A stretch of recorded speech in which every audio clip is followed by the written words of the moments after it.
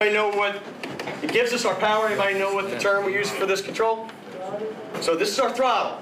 All the way forward is full power. All the way back is no power.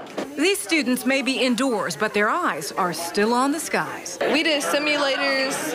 It's really fun. Like, you actually get the whole experience of actually flying. Lena Spiller is one of about 50 youth who came to Shawnee Ace Academy for the Organization of Black Aerospace Professionals Camp, or OBAP.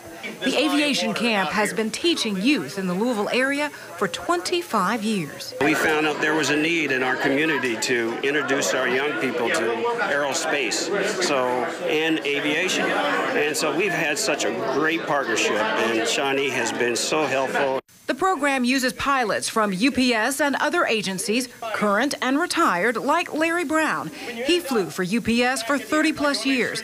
And former students from this program also teach here and have made a career in the industry. We have all these students here.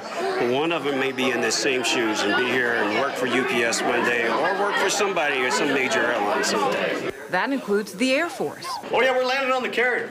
And that's why the last check before we take off is your brake check. We've learned how to actually fly, kind of.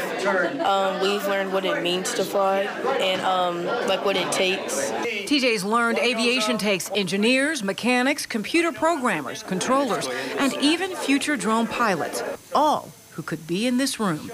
With the OBAP program, efforts to recruit more minorities and women is paramount to their goal of diversity in aviation. Ann Bowden, WLKY News.